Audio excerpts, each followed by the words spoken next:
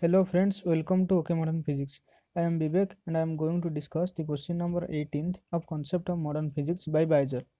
So here is the question number 18th is: an astronaut is standing in a spacecraft parallel to its direction of motion. An observer on the earth finds that the spacecraft speed is 0.60 c and the astronaut is 1.3 meter tall.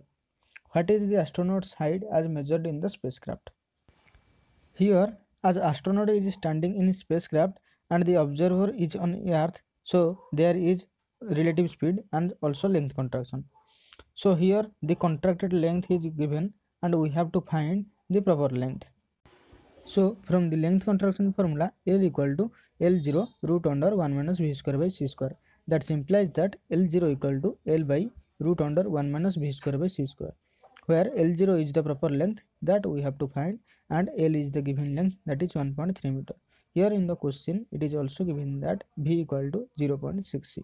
So our L0 equal to 1.3 whole divided by root under 1 minus 0.6 c by c whole square, that is equal to 1.3 by root under 1 minus 0.36. After simplifying, our L0 becomes 1.625 meter. This is the actual height, this is the proper height of the astronaut standing in the spacecraft. So this is my answer. If you have any doubt, you can comment in comment section. Please subscribe our channel for further updates. Thank you.